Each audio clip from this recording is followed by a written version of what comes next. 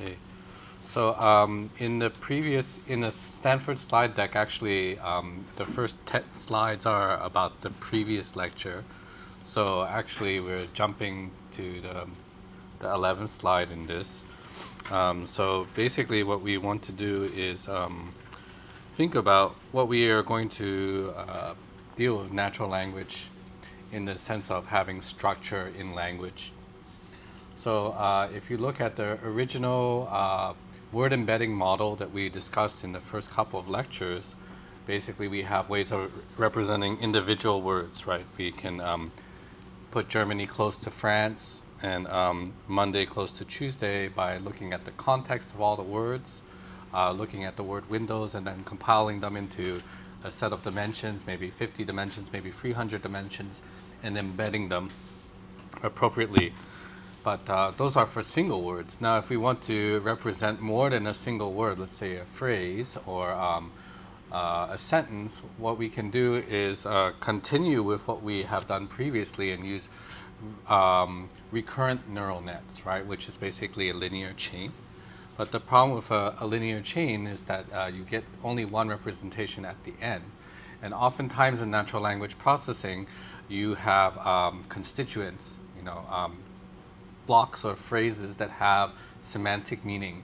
And instead of just building a final representation of the entire sentence, what we want to do is build representations of chunks of words, phrases, if you will, as we go on.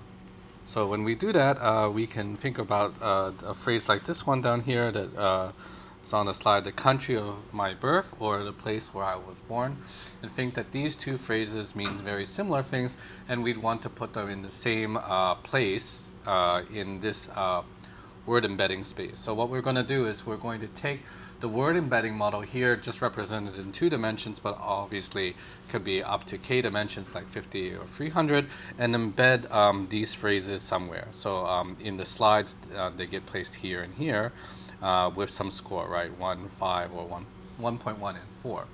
So the basic idea is to still take the word embedding model, but embed now phrases or larger syntactic units into this model.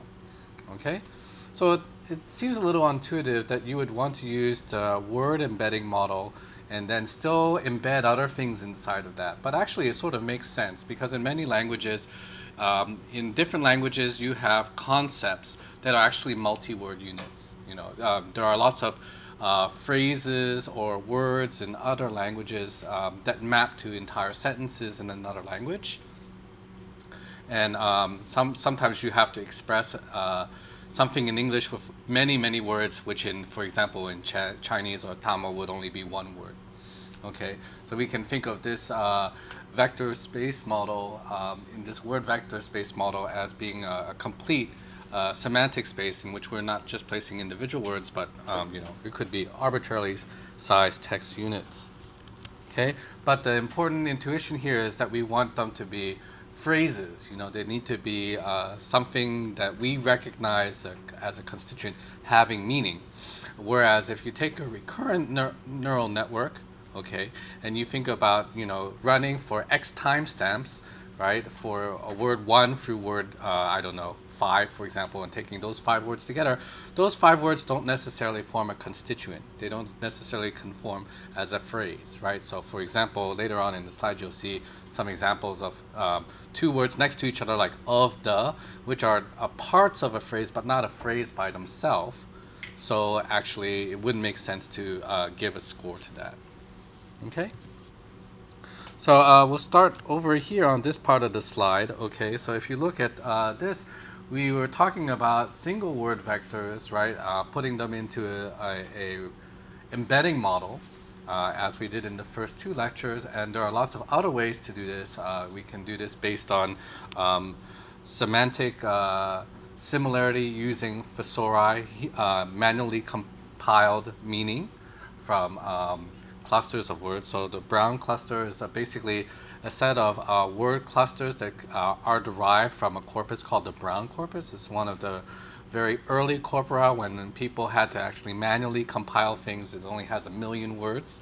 So compare that to all the gigaword corpora that we're using in building distributed word representations which have, you know, billions or trillions of tokens.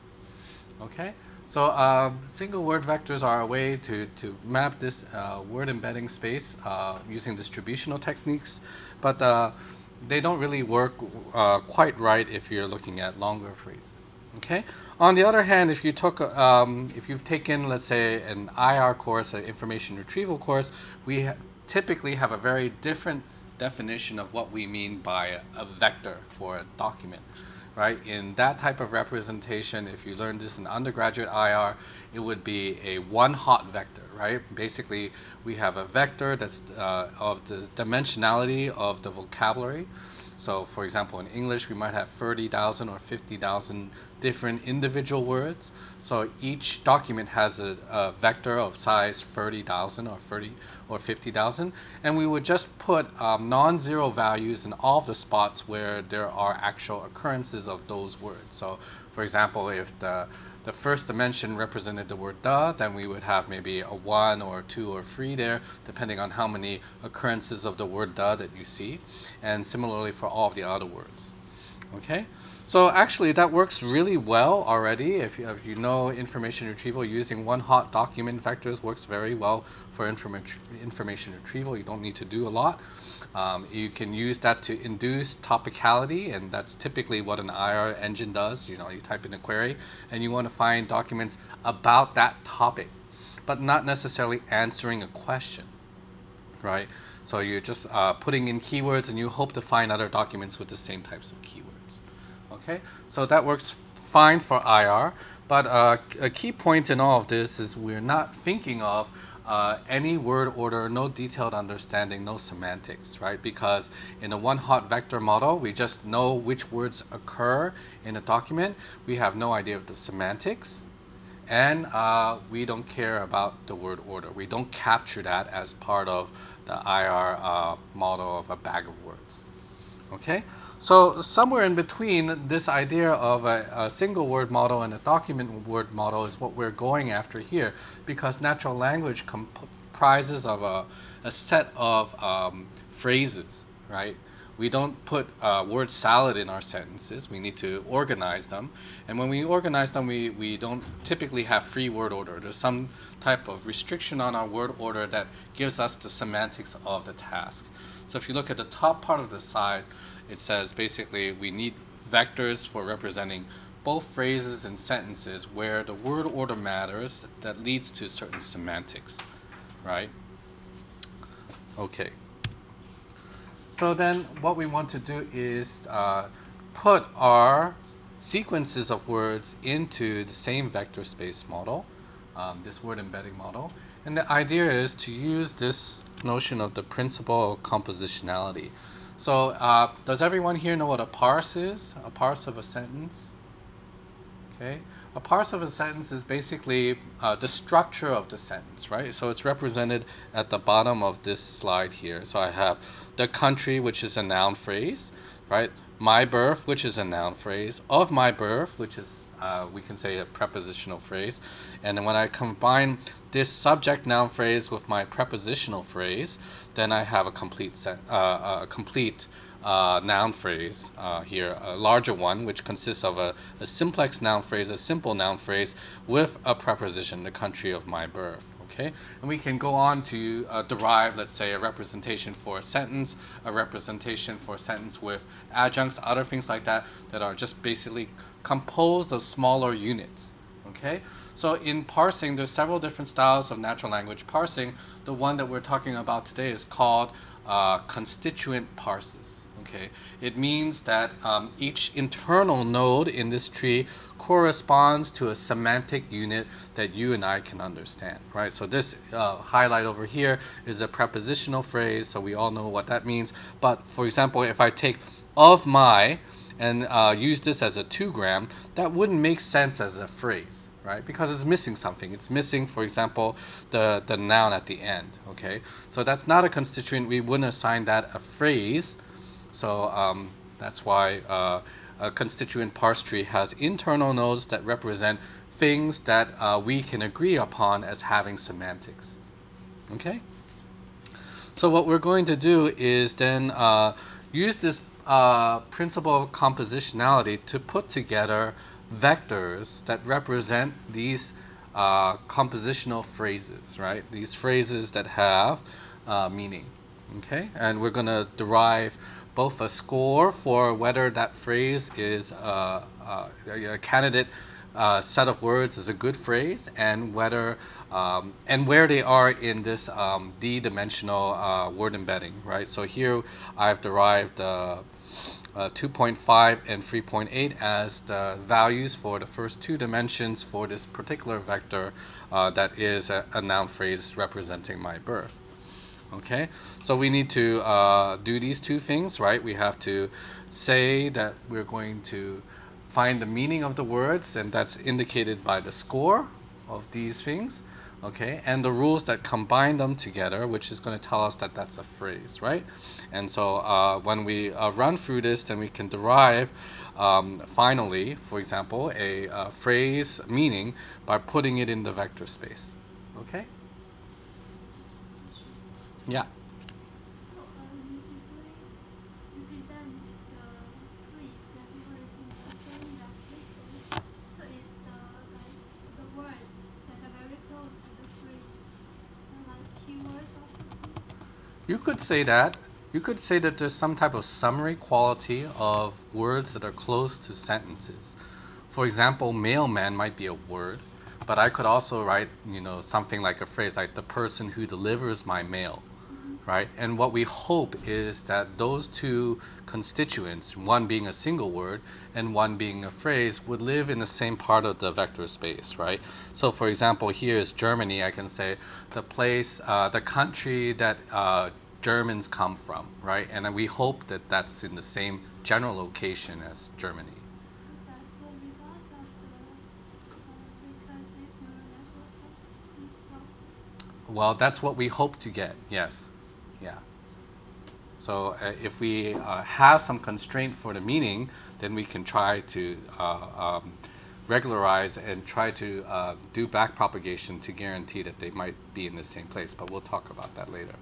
Most of the time when we do the recursive neural network training, we're mostly looking at the structure, guaranteeing for the structure by imposing some penalty. But that, I think, Uma will talk about later.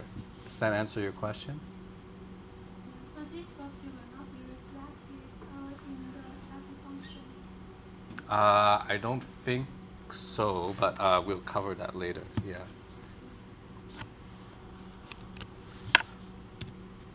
Okay, so this is what we want. We want to be able to say that I have a sentence like the one below, the cat sat on the mat, and I have the individual embeddings for all of these words, right? And what I want to be able to do is induce this type of tree structure where I can say the cat is a noun phrase because it semantically makes sense as a phrase, and we're going to type it as a noun phrase. And the mat is also a case where I have two adjacent words and it composes of a noun phrase, right? On the mat, when I add on to the left of the mat, then I get a prepositional phrase. If I get sat on front of that, then I get a verb phrase. And if I aggregate the first noun phrase with the verb phrase that comes afterwards, I get a sentence. Okay? But we also want this, right? We want to be able to find the meaning of each of these things. So I need to do, I need to run a procedure that will learn both the structure of the sentence as well as the representation or semantic meaning of the sentence in terms of the vector embedding model that we talked about in the first two lectures. So one question that's posed is, do we really need to learn this structure? Because as we have talked about in the last couple of lectures, you can actually learn this from a recurrent neural net, right? This chain structure that we've been talking about. So why would we bother with something that's slightly different? Anyways, what is the difference between a recursive neural net and a recurrent neural net? Okay, the recurrent neural net we've covered in the last couple of slides, last couple of weeks. Basically, this is just a linear chain structure, right? So I have this structure down at the bottom where I'm aggregating the individual words into a semantic representation that represents what is coming out of that up to a certain time point, right? So I have here this and this. So at this point, I would be storing the word representation, the semantic representation of the first two words, the country, right? And then the country of, which again, we are arguing is not a phrase, okay? It's just some aggregation of free words that happen to be adjacent to each other. The country of my and the country of my birth. So at this point here, we can say we have some type of representation of the entire phrase, okay? And we can output that or use it for other things, right? So here, it's almost the same idea, right? In fact, if you look at the first two steps, the country here, we're outputting some type of semantic representation that is really equivalent, right? So we have the first two words aggregated together. These are slightly different just because your initialization is a little bit different here, right? Okay, so we have initialized vector and then put it into a second vector where we are observing this word country and aggregating it with the first. Here we're just taking the first two words and aggregating it to a single phrase representation, right? Okay, so when we do it this way, we're getting a representation at the end that represents the entire phrase, and same here. But here, in this recursive style, meaning it's more general than a recurrent style, right? The recurrent style is just basically a linear chain. You can think of it as a tree like this, but instead of having these connections here, we would have them a little bit like, represented so that you would connect all of these in a left branching tree, right? For each word, like the of would be connected to the country here, then my would be connected to the country of, etc. So you can view a recursive neural network as a more general model that allows you to grow tree structures rather than the simple linear chain model. Okay? So why would that be helpful, or why would that be more accurate, let's say, than using the recursive, the recurrent model on the bottom? Muthu? I would like to make just define some misunderstanding or understanding that other people might have. So, in terms of structure, the recursive and the recurrent neural networks have a fundamental difference. In that, the recurrent neural networks have a feedback loop, while the recursive neural networks don't, right? Okay. So, I think the motivation behind this structure is that recurrent neural networks should capture long-term dependencies, whereas recursive neural networks are designed for composition so composition, you want to capture composition. So that motivates both these different ideas. I don't know why someone would come up with the recurrent neural networks to encompass the composition of a sentence and similar things. Okay, so Muthu has highlighted something very important, is that a recursive neural network, the one on the top, allows compositionality, right? That we have individual structures. So when we want to reuse some of these structures, let's say I want to know something about this particular noun phrase for processing later, then I would want to be able to have a semantic representation of it that's not necessarily derived from something like this, which is an amalgamation of all of the words up to that time point. Okay, so that's a very important point. So the idea is that when you need to combine certain pieces or elements together, right, to compose them to get an answer, then you would prefer to have a recursive structure because you can assign a semantic value to something that is a structure on its own. Okay, you have a question? How is this constructed, this recursive neural network? Okay, so we'll cover that. There's basically a greedy algorithm that's described in the lecture notes in the following slides. So yeah, it's not very clear at this point how this tree structure arises because there's possibly many different trees that could come from this, but we want something that looks a little bit like this, right? Like language dependent? It can be based on training data. So if you have training data where you already have a parse tree that's given to you, okay, somebody's assigned a tree structure, then you can use that to train the model to prefer trees that look like the ones that come from your training data. Okay? If I don't want the composition, I don't understand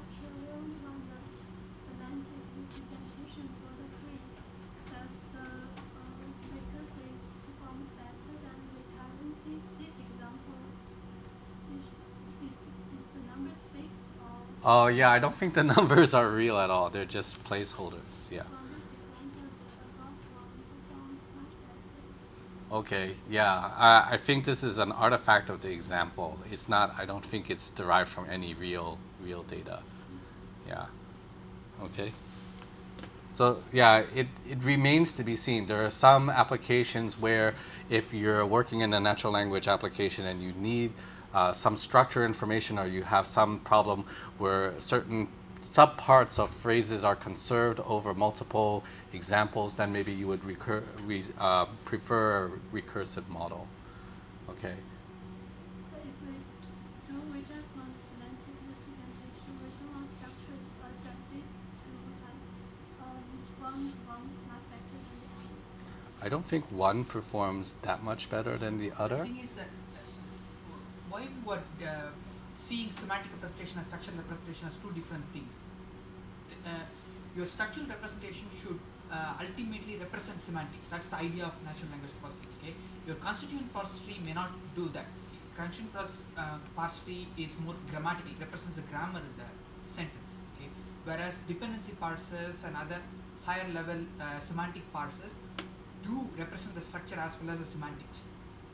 Okay, so when such knowledge-induced representations are available, it makes more sense to make use of them than to use chunks of words and try to combine them randomly using recursive or whatever you're doing. Does that make sense? Okay, in cases where your training data also has a lot of phrases that is conserved, all right, then you would maybe want to prefer recursive structure. Let's pretend, let's say my corpora has a lot of noun phrases that include the phrase my birth, right? Then if I just have a sentence level representation using a recurrent network, I never derive a structure for the phrase my birth, right? So there we would want to make sure that the representation of my birth across several sentences is uniform, right? Touching on that point, I think it would be more helpful in languages where there's a strong conjugation between your linguistic structures and the vocabulary. English is a weakly conjugated language. For example, French, which is a more regular and strongly conjugated language, where there is a strong connection between your article and your word, as well as the form the verb takes after your noun. Okay, in those cases, I think what Min suggests is actually will be very more useful and very effective. Okay, so both are true. In these types of recursive networks, what we need to guarantee is that we're outputting a structure that is contiguous. All right, so that's a very important property of how the current recursive nets work. Okay, so for example, if you have some dependency where the word representation has some gaps, like I might have this word, and then skip some words, and then this word, then combine them together to make a meaning, that is not going to work in this type of network. Okay, so Muthu was pointing out about morphemes, right? So in certain languages, you have conjugation or parts of a word that mean something. And for example, in machine translation, in many languages where there's very complex morphology, for example, Scandinavian languages are like that. They have a lot of chunks. And if you take, for example, German has noun phrases that don't have spaces. Basically, they're all the noun parts strung together. You have to cut up the word to come up with morphemes, individual things that have semantic meaning. And then you would use some type of recursive neural net on the morphemes rather than the words. Okay, because you're composing the morphemes to get a semantic, to get the semantics of the words. If you have a database with a regular structure like this, like a lot of examples like the country of my birth. Okay, at the top, right? Yeah. After we have the past data, do we just use word2vec to arrive at some kind of like, because if you put the country together and create a new word2vector representation, will we get something like this? Like if you train by grouping them together and then just do some kind of like a shallow representation like this instead of having a neural network, I mean a recurrent neural network? So that's a really good question. I'm not sure of the answer. I believe the reason why we do it this way, using a recursive neural net, is so that you can associate some semantics with the arguments as well. So for example, if I take of here, right? Of is this word, but it's looking for a noun phrase on the right-hand side, right?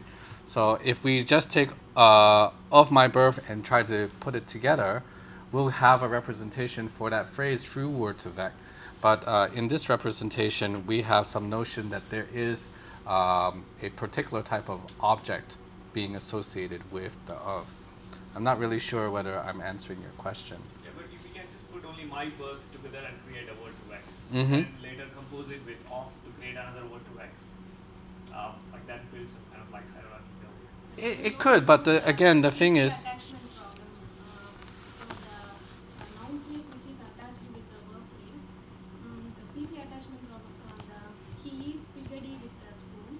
He eats spaghetti with meat. So here he eats spaghetti with a spoon means that how he eats the spaghetti. So the with spoon. So that's right here. With the verb phrase. But in case of he eats spaghetti with the meat, it means that what kind of spaghetti he eats. Right. So that kind of PP attachment problem, anaphora resolution. So that kind of problem can be rectified with the help of recursive neural network. okay, taking that one step farther, we'll get to this example in a minute, is like, say we had my birth as a word2vec. Okay, let's say we treat it as a single word, we gather all of the context and we train the model for it, then I have a representation of my birth.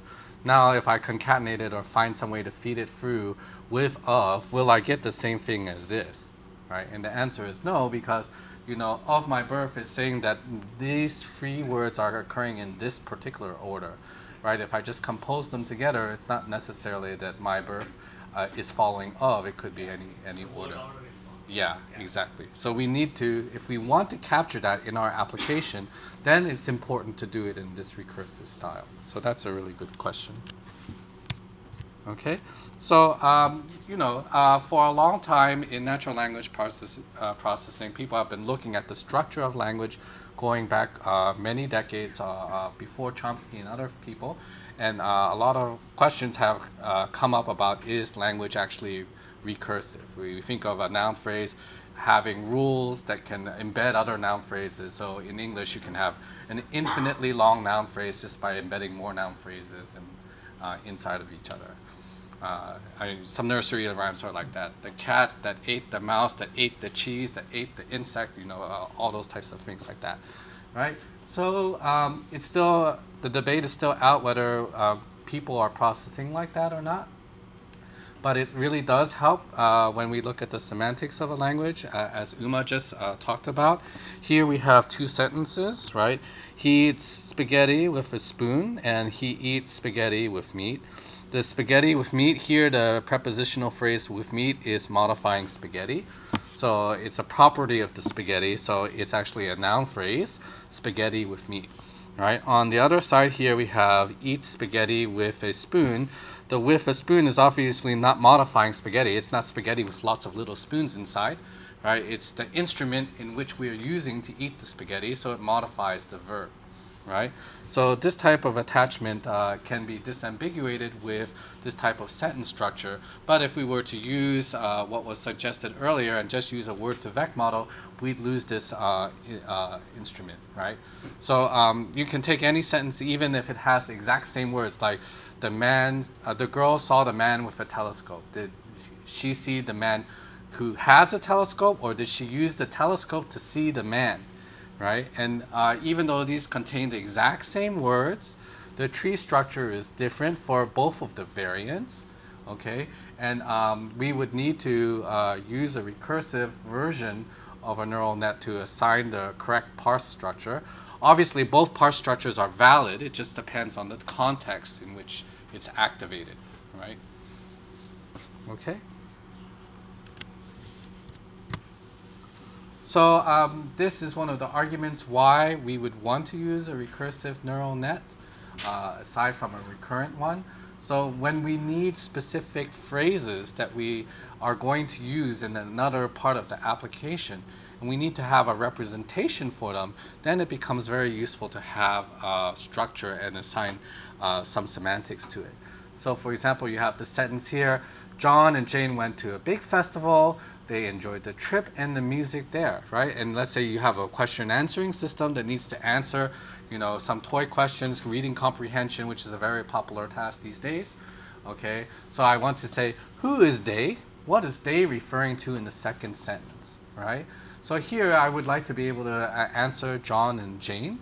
So I need a representation for John and Jane, right? If I use a recurrent structure, I'm not going to be able to get that. I'll be able to get the semantics or representation for the whole sentence, right? John and Jane went to a big festival, but not for the particular constituent John and Jane by itself, right? I won't be able to get that. But using the recursive structure, I would be able to get that if I can derive it through training, right? And similarly for the other ones here. So where is there? Well, that should correspond to the noun phrase big festival, and the trip should correspond to the action, right? Which is a verb phrase, went to a big festival. Okay, so there are certain natural language processing problems like anaphora resolution, where, for example, you want to know who, what does a pronoun refer to. So that's down here. I liked the bright screen, but not the buggy, slow keyboard of the phone. It was a pain to type with, and it was nice to look at. So here, the first it might refer to keyboard, right? So I'm trying to say, given the word it, I need to determine that first, it is an it that needs to be referred to. Okay, there are some its in English that are not actually pronouns that need to refer to another thing. Okay, so in this case, the it probably is referring to the keyboard, right? And then the second it is probably referring to the bright screen. Okay, so when we have specific subphrases or phrases that need to be assigned or used, then the recursive structure is much better. Okay. So I'll stop here, and then Uma can take over.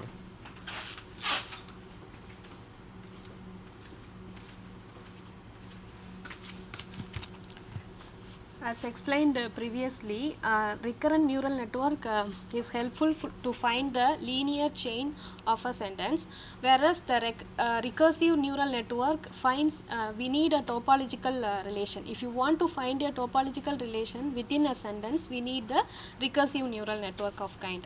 So where we need to find the topological relation, noun phrase itself can have a recursive structure in that.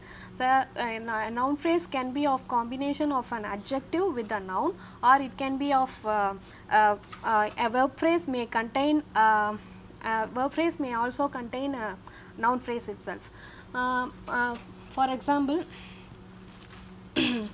so in order to find the recursive nature within the phrase structure, and as well as to find the link between one sentence to the another sentence. In case of anaphora resolution, we need to analyze the previous sentence of the given corpus. So in that case, the recursive nature will play a critical role. So here, in order to compute the recursive neural network for the given sentence, we need to find the score. The score is computed based upon the first we need to analyze the words, then we need to analyze the phrase vector for that words. So what are the possible reasonable combination of the words that come together to build the phrase vector. So that we need to analyze in the next level. In the third level, we need to analyze about what is the semantics of that word. How do we identify the semantics? Either the surrounding context of the given word, or the with the help of the syntactic rules. So based on that, we can identify the context or the meaning of the given word. First we need to analyze what are the possible ways the two vectors on the mat. So the two word vectors that come together to build the phrase vectors. So we will have a score and the word phrase vector. So that combines both on the mat. So on is a one vector and the mat is another vector. We need to combine that based on the score. So the score is computed based upon the semantic representation. What are the possible ways the two nodes can come together by analyzing the part of speech tag. So we can so this is the main equation to compute the score for the recursive neural network. So this is the main definition for the recursive neural network. Here we need to compute the parent vector by concatenating the two child vectors. Here so this is the W matrix, C1, C2 are the vectors. So we can define the W as W1, W2, and C1, C2 are the candidate vectors where we can write W1, C1 plus W2, C2. So likewise we can compute the parent vector. After computing the parent vector, so we need to combine these two based upon the score. So then we analyze then we analyze the next vector, the next possibilities. Then we will concate the cat, sat on the mat. Here we concate the cat and compute the score. Then concate the sat and on. Then again compute the mat. So likewise you compute the score for each possible combination and identify which score is the maximum occurrence and combine those words to form the phrase vectors in the next level. After identifying the score in the next level, you identify the next possible highest score. Likewise, you go on top of the neural network layer, then you will find the final score for the complete sentence. So likewise, we recursively apply the same W matrix for all the levels of the layers of the neural network. So this is the basic definition for computing the neural network for the given sentence to parse. Do we use the parse tree already available instead of exhaustively searching? Yes, we can use the already existing parse tree by using feature engineering methodology. We can analyze the semantics. If you want to build, this is a simple example to build the parse tree when you give when a sentence is given, how to build the parse tree with the help of recursive neural network. So no, this is not necessary that we should use only this mechanism to build the parse tree. So here there is no parsing information available. We are just putting pairs together and trying to find out. Yes. Without knowing anything about the structure of the sentence. Yes. You're learning both the parse structure as well as the semantic meaning in the word embedding space for each of the intermediate structures. Okay. So this is the thing. First we combine these two vectors, find the score, and again combine this. So here the cat is the most possible phrase vector. So then we will combine this one. This is the maximum score. Then this one is the maximum score. In the next stage, if you compute the score, when compared to this vector is more important. Hence, we leave this one and we combine these two vectors together in the next neural network layer. Again, in the next stage, we compute the score for the. Again, compared to this score, this is the most higher score. Then we will compute this one. Likewise, we recursively apply the same W matrix and the score in all the layers of the neural network, and finally we will get the complete parse tree. Again, the max margin framework is the definition used to find the score for the complete sentence. Here, this score is the score of the entire tree. So score of the entire tree is not a single window thing; it is a multiple window. So if you are representing a single word, it will be a single window. So if we are representing a complete sentence, so we need it is a combination of the score in each node. So here X is the given sentence, and Here X is the given sentence and Y is the parse tree. For all the nodes, we need to combine the summation of the score of each node is derived here. So the score of the entire T is the sum of the score of each node computed.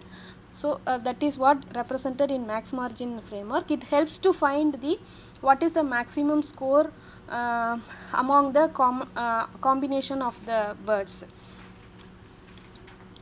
Here, the similar to max margin equation, this is a max margin parsing, and the objective is to maximize the possible word combination to find the parse vectors and to minimize the error combination. The best possible phrase structure is identified with the help of this equation. Here xi, assume that you have a set of labeled trained corpus. With the help of this corpus, you need to find the maximum. So for all the sentences, xi is the sentence, yi is the correct parse tree of the given sentence. The y that belongs to a of xi is the set of all possible parse tree that is constructed from the given input sentence. So it may also have a wrong sentence parse tree construction may also be there. So it is a the size of this set is very huge. This delta function helps to find the incorrect decision. So whenever you make any incorrect decision, it will add a bonus point. So it will add a bonus point and it will increase the error rate. So up to a certain margin, the value will be error. The correct decision is after that margin. So likewise, we can compute this max margin framework to find the maximum possible the maximum value for the given set of words.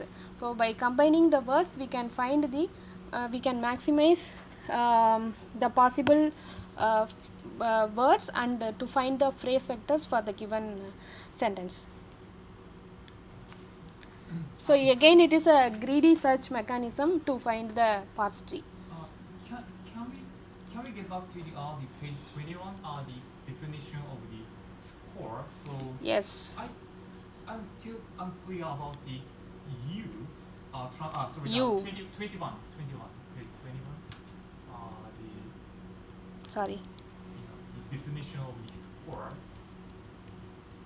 So yeah, score is equal U transpose some times P. It's the score. It is the union of all the node of the tree. Okay. Union of all the nodes of the tree. Uh-huh. So It's just a linear transform of the score of that. union transform of that score. It's just a linear transform of the score. P is what? P is the output of that. Yeah, that the output cell. of the. So we multiply that output cell to a parameter, which is essentially linear transform. There is no non-linearity, and it outputs the score, which is in the diagram as well. So the neural network has two parameters. One parameter is transforming it to P, and the other parameter is another linear transform of P, which can be essentially represented as 8 times 3 multiplied with the linear matrix to represent one neuron. Okay, P is a non-linear transformation. Okay, so because you have a tan H function there, so which is basically you take two child vectors and you multiply them and then you apply non-linearity, you get P. And then what you are saying is U is Just a linear transform of P. right. It's a way to combine all the P's to get the overall score for the entire tree. So what confuses me is P carries the semantic value here, whereas when the after the linear transformation, score carries syntactic value. So two different tasks rely on P. So just is a I didn't get what you are asking. just a P. The P is You mean this thing? the next one. Parameter. The P, yeah, P. yeah, This one. P, Yeah. carries Yeah. that one carries semantic value, Right. whereas score carries syntactic. Can't say that. No, No. No. it's just a score. It's just It's how just good so that score. P. It's just a Like, way to it's combine Combine the P, words. right? Uh-huh. So it can be derived from P. The by possible P. ways, for Essentially, example, that's how good your P is. How good P is. Okay, so still semantic. It's Oh, more it's more Yes. semantic. If you agree P is semantic, then score is semantic. Score is- Whatever P information is in P, Oh, I it's see. just a derivable information from the C. Just the aggregation of P. Let's say it's an aggregation of P. So the loss function J is what is evaluated in terms of the semantic. No. Yeah. Maybe you can go back to 27 now. 27. It's just based on the parse tree. Yeah. Uh-huh. So here there's two parts of the score, right? There's the first left-hand side, which is scoring the nodes itself, right? And then there's the regularizer, which is the second part, the right-hand side. The right-hand side is saying how good is the structure of the tree that's induced, right? By adding this penalty, this loss delta y, comma yi, right? To say how much does the structure of the tree agree with the gold standard parts. So this is in training, right? Okay. So you want to make sure that What is the right choice? So in the second part, we find the what is the right choice by ignoring the wrong decision. In the first part, it combines all the combination. So if we minimize the wrong choice, we will automatically get the right tree for the given sentence. Okay. So here S represents score. Is Yeah, that it's- something totally different. Yes, yes, it's a real number. It will give you score. Yeah. Yeah. Aggregations. Yes, yes. so the aggregation score is saying how good are the individual phrases at being phrases, right? Okay. Yeah, they're basically looking at all the intermediate nodes and saying each intermediate node, how likely is that a phrase, right? Because the score coming out of the recursive node, that is telling you the phraseness of the constituent.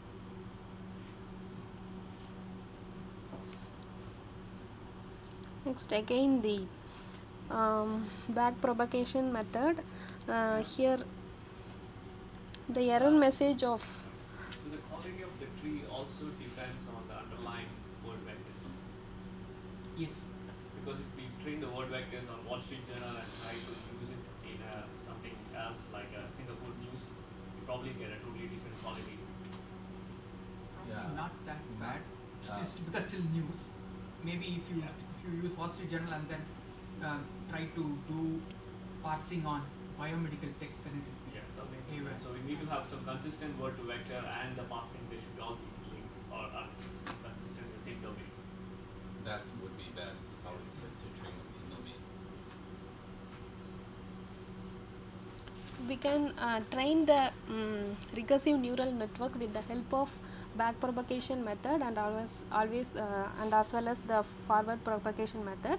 Using back propagation method, here again the error signal in one layer will pass from parent vector to the child vector.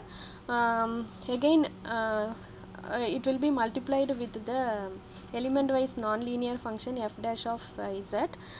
So in order to compute the recursive neural network, there are three different steps are there. First we need to sum the derivatives of w from all the nodes, then split the derivatives at each node and add error message from parent node to the leaf node structure. So here so if you use the same W matrix in all the nodes, the function of W is a value, X is a value, and the function of each node is computed. Again, if you apply the chain rule and get the derivatives, you will get in both sides, you will end up with a quadratic equation like this. If instead of considering only the same W matrix, if you consider different W1 and W2, if you apply the same derivatives in that equation, you will end up with the same kind of equation like this. So So this is the derivation used in each nodes of the tree structure. Then after that, during forward propagation, the parent is computed using 2 children. Likewise, we need to split the children. So hence the error needs to be computed with respect to each of them. The error message of C1 and C2 is the concatenate. The parent error message will be passed to both the candidate child vectors. So this is still like the normal Normal, backpropagation neural network, yes, right? Yeah. yes. Then the next come the error message of the parent node. The delta value of the current node depends on the parent node and as well as its current activation. So the error message passes from the parent node and as well as the error message of itself. So it combines both the delta score in the parent node. Here how to implement the forward propagation and how to implement the backward propagation. In order to implement the forward propagation, we need to find the node. The node activation needs to be computed. Here the node activation is again the same equation which we have discussed earlier. It's a stack that contains the left node activation child and the right node activation and the dot product with the word matrix plus this bias function, again the nonlinear equation.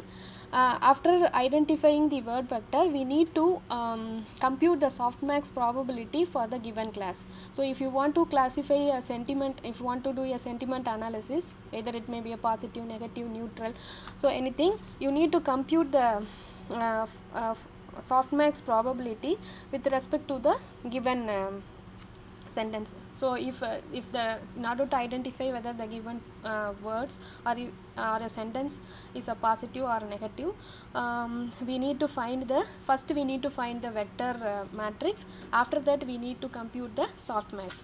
So the equation for computing the softmax is here. In case of large training data, the value will be when we go for probability based approach, the value will be high. So in that case overflow may occur. So we were not able to classify under which class this sentence will come. So likewise we will get confusion. In order to avoid that, we need to less the maximum of that node probability. So this will avoid the overflow problem. So this is what done here. So likewise we can for every combination of the word, we need to compute the word matrix for the given phrase vectors. Each phrase vectors will again be matched with the softmax probability to identify whether it is a, with respect to a class, we will compute the probability using the softmax probability computation. This is the backpropagation algorithm. Here, as I discussed earlier, the error message of a single layer neural network will pass through the parent and it will again propagate to the child. So this is the equation that compute the backpropagation method. If error is not there, if error is not none means it has the error. It means that it combines the error message of the parent node and as well as the current node. So the delta here is 2 delta here is computed. Next the nonlinear element wise nonlinear addition. Then we need to update the word vectors. This is the straightforward equation which we have already discussed. Then in case if the current node is not a leaf node, if it is a node that occurs in between intermediately, then we need to apply this equation. So this equation is for computing the computing the word vector and the probability for the node which occurs centrally in between somewhere. So first we need to compute the outer product of the node, which is a stack that contains left child and the right child activation. Then again if it has children, then the error signal will pass through the children and recursively apply the same algorithm to the child vectors also. So likewise we recursively apply the backpropagation algorithm for the entire tree. The whole recursive structure has only one W, right? Everywhere Yes, the same W matrix is used for all the nodes, but it will that I will discuss later. Okay. So the optimization, I don't know much about this optimization algorithm. BF, if anyone knows this, you can explain. BFSG and SGD is in default available in Python to optimize this backpropagation, and I don't know much about this equation. If anybody knows, you can discuss. So they are dividing the gradient with respect to the this problem means non-continuous objective problem means when you compute when you find score for each node so you two combination of the word can form higher score, and subtle difference in the tree structure. If you find a less value, you will again change the search mechanism. The search will be in an entirely different tree. So in that case you will face non-continuous objective function. So for that we need to classify the maximum score and the minimum score. So there will be a two kind of tree structure that contains maximum score based trees and minimum score based trees. So if you find the value with respect to this, we can somehow reduce the time required to search the tree. There are two kind of recursive neural network is there: simple neural network, tensor neural network. In simple neural network, as he asked, the same W matrix is used to compute the node value. So if you use the same W matrix for all the nodes, we will have the problem like if you replace a single word with another word. For example, negating negative things like not bad means that it is good.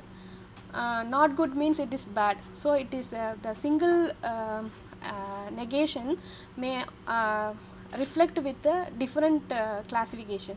So in that case, this model cannot identify that. So we need to analyze about the part of speech tags or the grammatical aspects of the given words needs to be analyzed. So for example, a cat, the cat, this cat, that cat, if I give all these combination, the cat is the most predominant one when compared to the determiner which we have used. The is not that much important. So that kind of inference cannot be identified with the help of simple recurrence neural network. We need to do some feature engineering to find the score of the node. So here the in case of simple recurrence neural network, the same weight matrix is used to identify the composition between one vector to the another vector. See why we need to syntactically untie the recursive neural network. As I already discussed with you, there are some other possibilities, like instead of a cat you can have the cat, that cat, this cat. So that combination may also occur. So in order to allow different composition functionality in a single word, we can analyze the different grammatical categories. So here this is a standard recursive neural network only contains the possible word vectors. In case of syntactically untied recursive neural networks contains the grammatical categories. So what are the possible grammatical categories that come together with the given word, whether it is a cat or a the cat or that cat. So that kind of grammatical categories can be considered here as a feature to compute the score. So if the computation cost is more, time required to compute the score is very high, but we can the accuracy will be high. Here on the left side you have the same W, here you have WBC and WAP. So Yes, the B and C represent the grammatical category.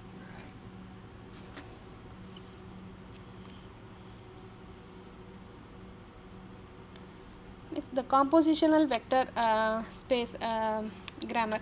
When you do like this, you will come across the problem of the speed will be reduced. The reason is we need to compute more combination of grammatical categories. In that case, Do you also need a bigger data set? yes, yes.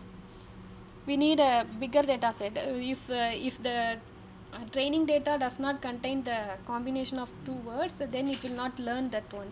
So automatically we lose it. Your model will be weak. So in that case, we need more training data in case of recursive neural network.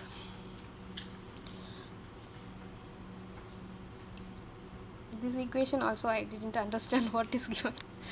Which one? This one, compositional vector grammar. Scores at each node compute by combining the PCFG with SURNN. What is SUR? SU means semantically untied. I see. No, And the untied one, syntactically untied. Sorry, syntactically untied recursive neural network and the principle of context-free grammar. No, probabilistic context-free grammar. Oh, probabilistic context-free grammar. So I think they are just trying to use the rules in CFG as part of your neural networks. The To second encode, one is like yeah, the second part. score based on the rule of the grammar, like P goes to BC. Exactly. And the first one is essentially the parameter multiplication which is solved at 2 times P. The U times P. Right. There was a U parameter, right? Now it changes to VBC because there will be parameter based on each rule of grammar. Because each rule of grammar will be composed into a different score. So every language, so if you are familiar with theory of computation, there is something called context-free grammars. So where you can basically define a particular language using two things. One is there will be a particular language for. I'm sorry, I'm not explaining this correctly. For every language, you can provide it with the regular expression as well as the grammar in order to generate the particular grammar. Okay, so using that particular context-free grammar, the context-free grammar has been used previously in natural language processing by assigning probabilities to those context-free grammar rules. So one such rule would be something like this. Okay, so yeah. So basically, if you find a structure like this in your grammar, you will expand that into B and C. So that's what it means. So you can actually learn some weights for the grammar to generate a particular language. So they're using that same idea here in recurrent neural networks to represent the various ways in which the cat, that cat are represented. Right. So that's your second part.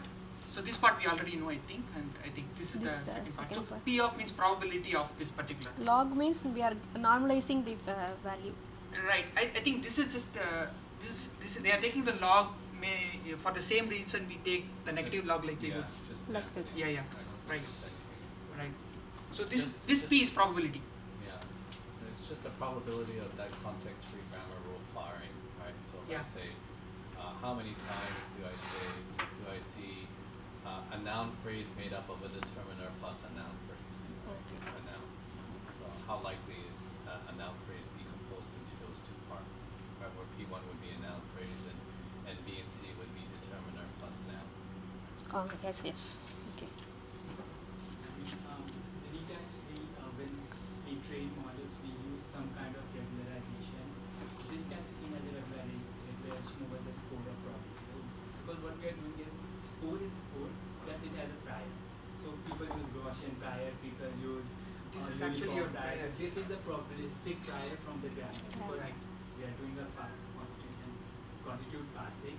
So it won't be a Gaussian distribution on the rules, but it will be some distribution which can be statistically done from the data.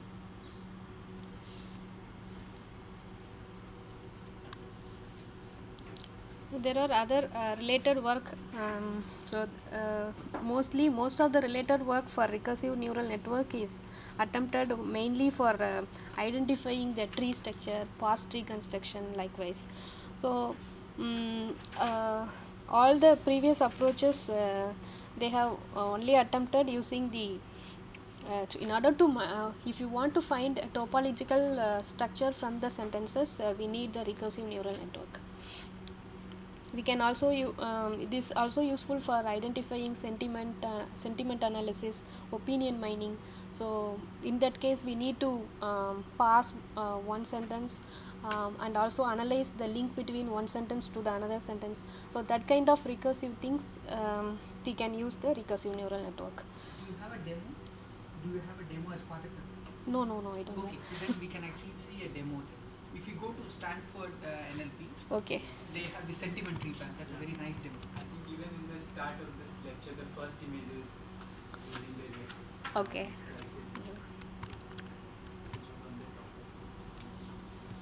So, yes.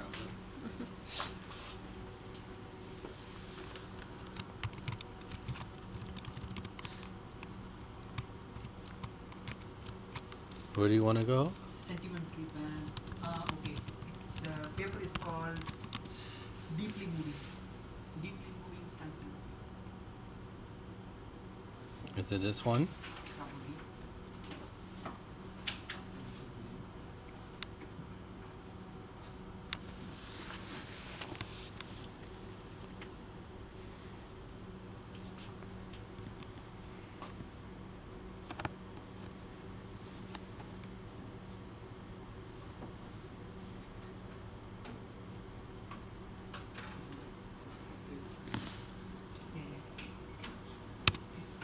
Oh, there. Is it this one? Yep. So what are we looking at? There is a live demo tab. So what do you want us to do? Live demo. Oh.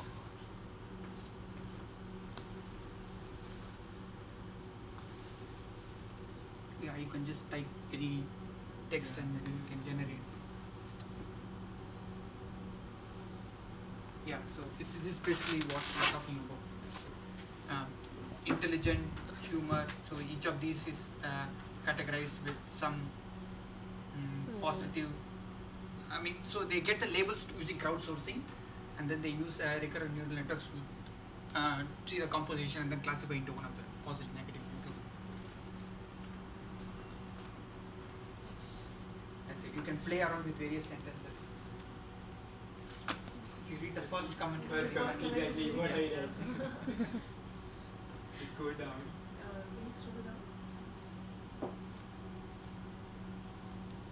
You want to scroll down? further. Yeah, Yeah, the first comment. that's the first comment.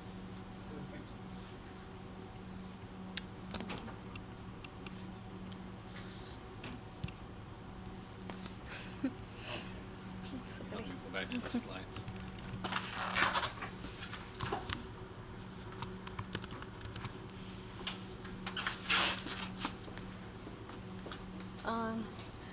In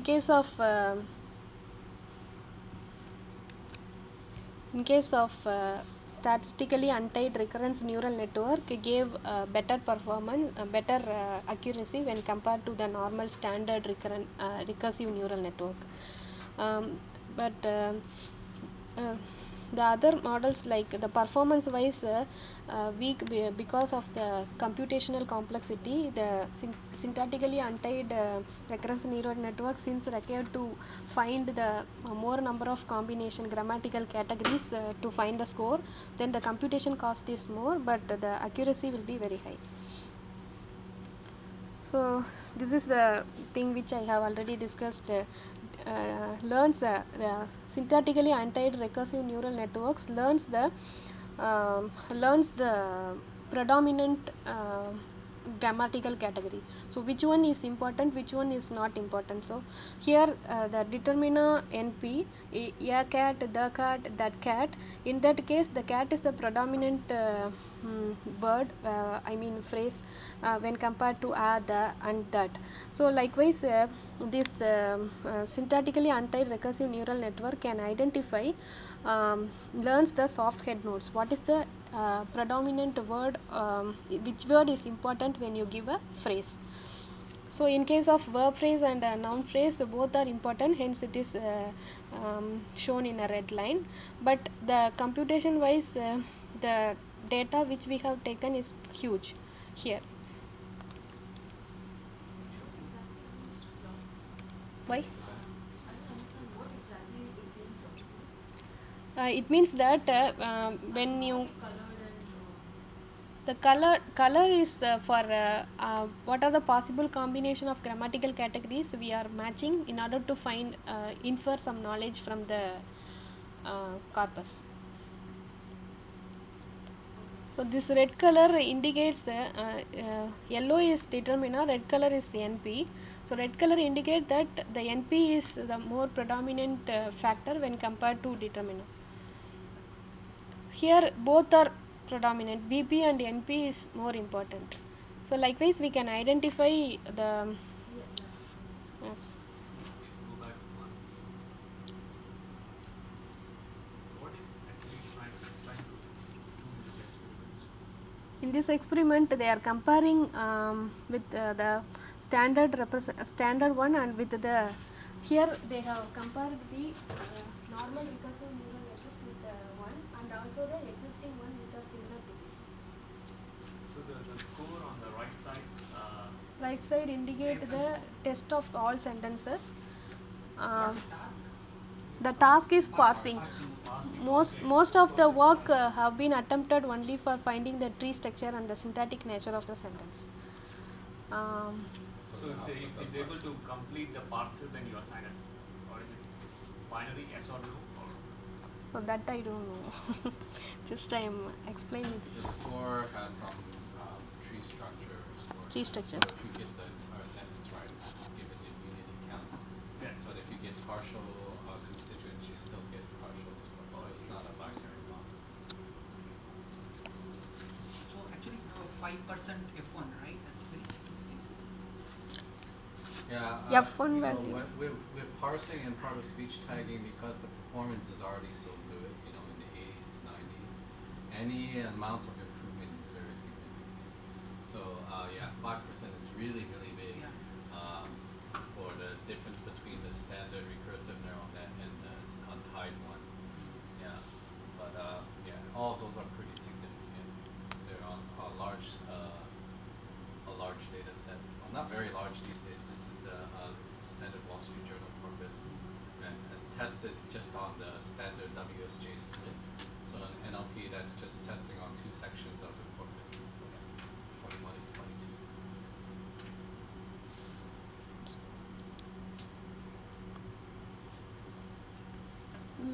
Here in case of identifying the similarity between one sentence to the another sentence, for example, he went to the mall, they went to the market, he went to the mall yesterday, they went to the market last night,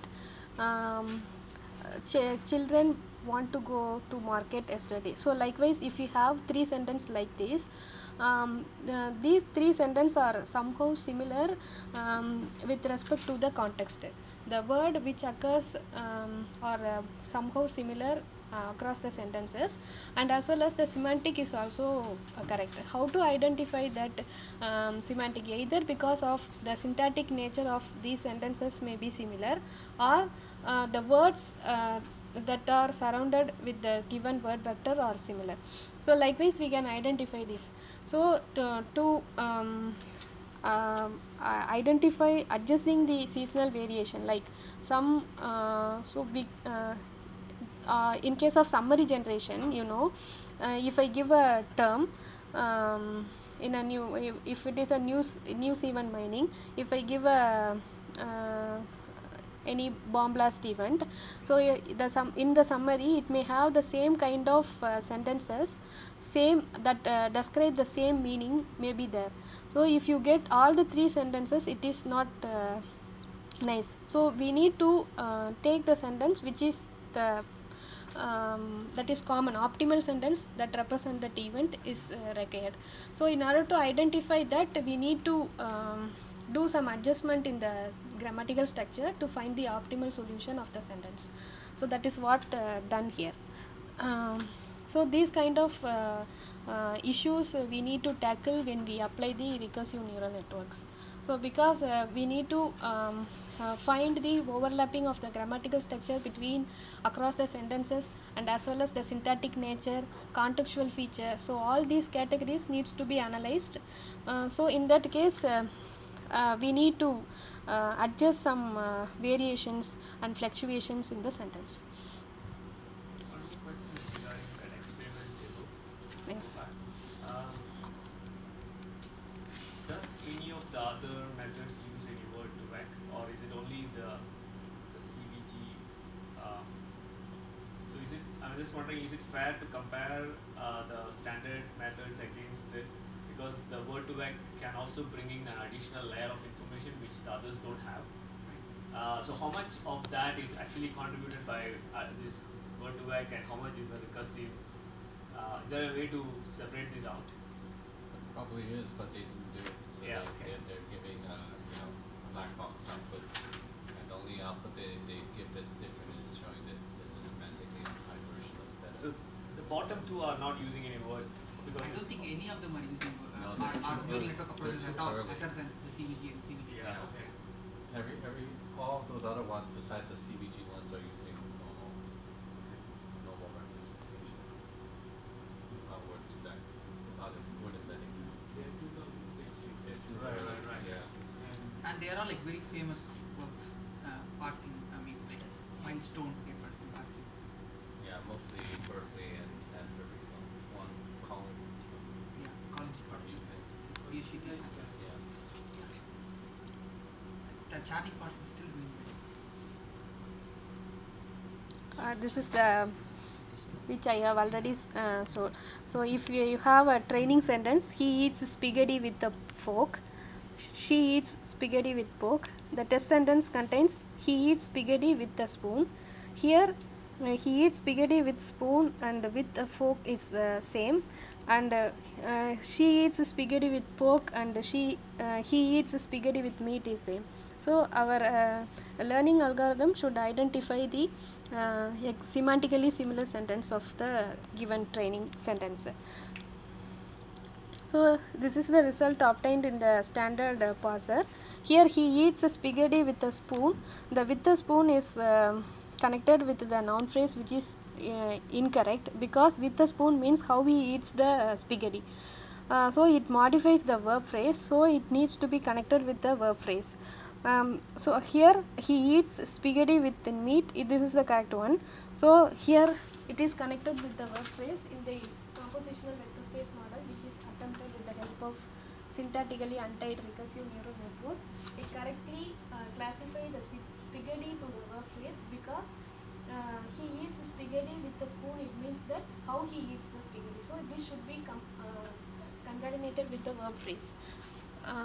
So in compositional vector grammar, we can correctly identify the PP attachment problem will not be there.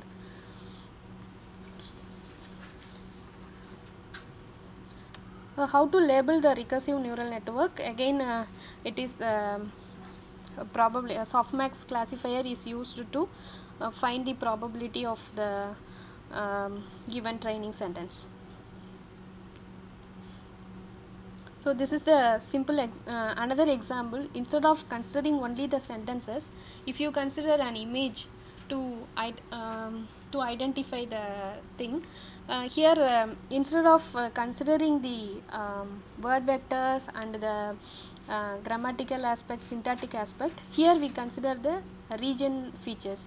The image based features are considered in order to combine the two child vectors to the parent vectors, and to again combine the parent vectors to form the another vector.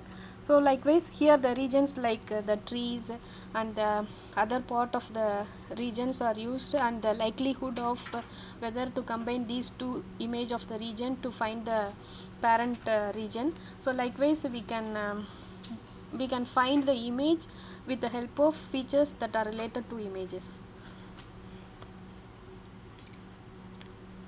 Again, this most tasks where we will traditionally use a CRF can be done using recursive neural networks. CRF,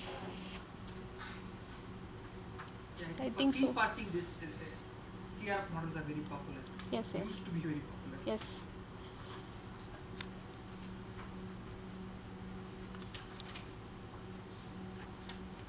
Again, the recursive neural network, when compared to the existing thing, the accuracy is more,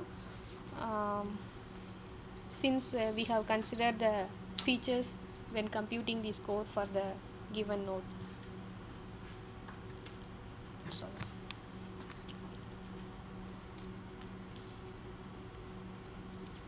A recursive neural network is useful to identify tree-like structure from the sentence and to infer the recursive of natural language sentences, and in order to find the in order to build that model, first we need to build the word vectors for that model and compute the phrase vectors. And again, among this vector space representation, we need to find the softmax probability to identify the whatever the inference, whether you may want to find the sentiment or opinion mining, anything. With respect to the particular class, we need to apply the softmax probability to identify the most likelihood of the given sentence to in a specific sentiment or in a specific opinion. So likewise, we can identify the two methods are used. One is backpropagation and forward propagation. You can apply the recursive neural network in either way. So I think one of the main things that we saw in terms of optimization today is that we The are optimization. using BFGS, right? Yes. So we are no longer doing convex optimization, I think, right?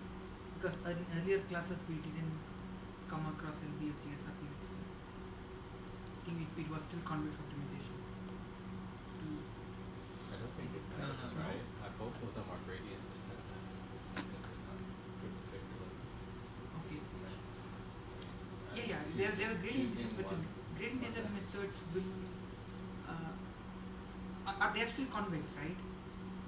No. I mean, neural networks in general are not convex.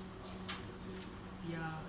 Right. They have a very lumpy curve, so you need to do a lot of tricks to make sure you converge something that's reasonable. If you're usually not going to get a global mean.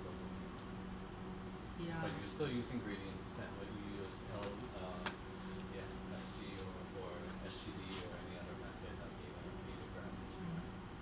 It's just the way of updating the parameter, which is different. Like in SGD, we update learning rate times the gradient. In SGD with momentum, we use learning rate plus constant times the history of learning rate, which is the momentum, maybe 0.9 times the previous gradient plus 1 times the current rate, 0.1 times the current. In ADA grade, we essentially take the diagonal of the previous gradient matrix and normalize using the diagonal value the correct gradient, which is essentially saying the scaling of the gradient. It's just another way of updating the alpha and hence updating the parameter. But everything updates the parameter by using W plus some function times learning rate times new grade, which can co-convex with all the time. Each compact integral Right. additional compact Yeah. That's the thing with neural network is that we increase the depth of neural network and reduce the mean. That's like Recursive neural networks give a better representation of the sentence. Why are not people using this for translation instead of the recurrent linear structure? They're using the last edge from the recurrent structure and feeding it to the decoder. Why not just use this as the input to the next Yes. state?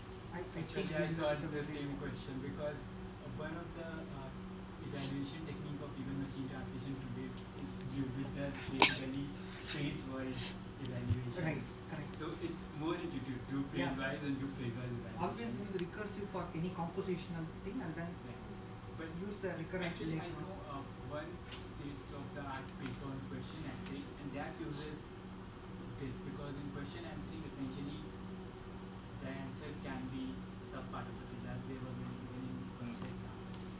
So I know the question answering being I don't know about this. Languages which do not follow the word order, morphologically rich languages can use these kind of recursive neural network. Actually, if you feel that your language has no word ordering constraints, then Constraints. you would be less inclined to use a recursive structure and more inclined to use a recurrent structure, right? Recurrent So structure. you're just aggregating all the words together in a bag of words. That's what recurrent is doing. Recursive is saying there's a method to the madness, right? There's a reason for placing a word after another word, right? Because I'm composing units that have semantic meaning.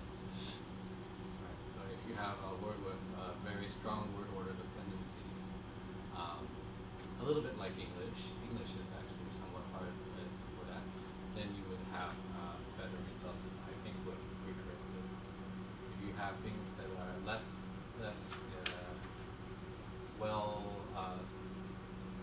with freer word order, let's say, for example, Japanese, the role of the part of a sentence in Japanese is dependent on a particle, and you can move it. And if you move things around, it just emphasizes different parts of the sentence. Then maybe a recurrent version would be better. So it's a good question. I don't know why. Maybe because of the amount of data. I don't know. But it doesn't seem to make sense. I mean, you have a lot of data for machine translation. One constraint here is like all the intermediate vectors should have the same dimension as the word embedding. But in recurrent neural networks, you don't have such constraint. The HT can be of any dimension you want. Does it give some extra freedom to capture? Here also ST can be of any dimension. So here, since you are composing, can all those, like the vectors at the intermediate stages, they should all, because you are taking a word the equal dimension of yeah, right. But so does it make it a kind of like or you can obviously increase the size of the word, right? yeah, larger. that is what I was. Yeah. I think one problem this can't be used in machine translation is because then the original problem of machine translation comes in, the phrase-to-phrase alignment. Right, but this is, you're automatically doing it inside your recursive neural network. So then the point is lost. The idea of having the phrase information additionally, that is lost because I'm rolled to one vector. If by some reason it can use that phrase information and directly match to the target language phrase, then there is some problem. Yeah. But otherwise, this is just another implementation.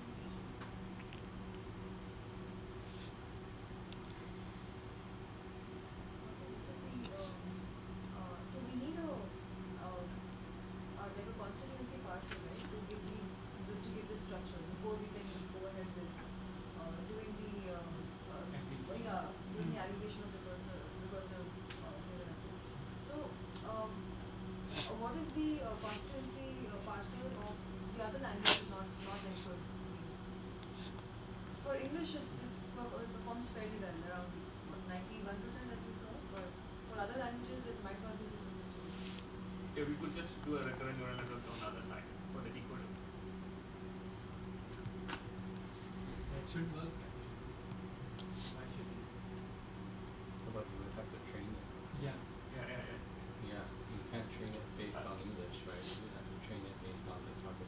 Yeah, so if it is English to French or English to Japanese, let's say, because Japanese doesn't have a fixed word like you mentioned, so on the encoding side, you can have a recursive network rather than using a recurrent network.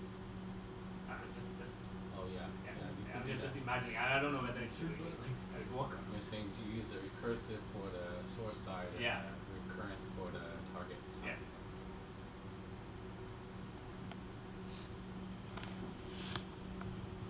That might be.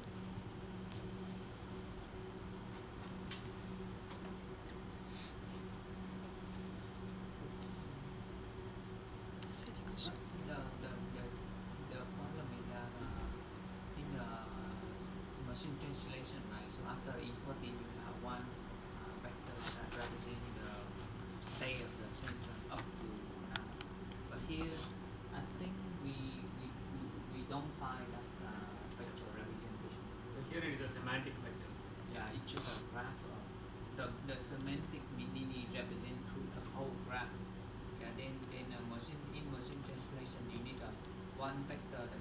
because they have two stage. One is encoding, and that means you encode the current language, then after that you translate to another language through a decoding network. Right. So yeah, so what I understand from machine translation, you have a two stage, and each stage is the first stage is encoded into one vector. But if we want to use the recursive neural network for machine translation, so we need to find a way to represent also the same structure. I mean, Yeah, but you also remember from the last class, people were even flipping the sentence as the input. So, yeah, I mean, when you flip the sentence, what's the meaning of the sentence? Basically, you are just giving a sequence of tokens and just mapping it. So you probably can plug in anything. I mean, you can jumble the words and you may still get something else. Actually, it really makes sense because for the target language, the grammar may be produced in some fashion, and for the original language, the grammar can be produced in some fashion. But the constituents will more or less remain the same. They will be just produced from a different root of grammar. So essentially, here we are getting all the constituents. So maybe if we use this encoding, then the decoder can roll back the constituents and replace them with different program. That should work actually. Rather than saying that the linear order which was followed in the source language is also followed in the target language, we can say maybe the constituent will roll back in some different fashion. So give a constituent and roll back in the fashion in which the target language takes. Yeah, this can be learned automatically by connecting this to that. Yeah, because it has equal number of parameters. There was one weight shared matrix which ran across all the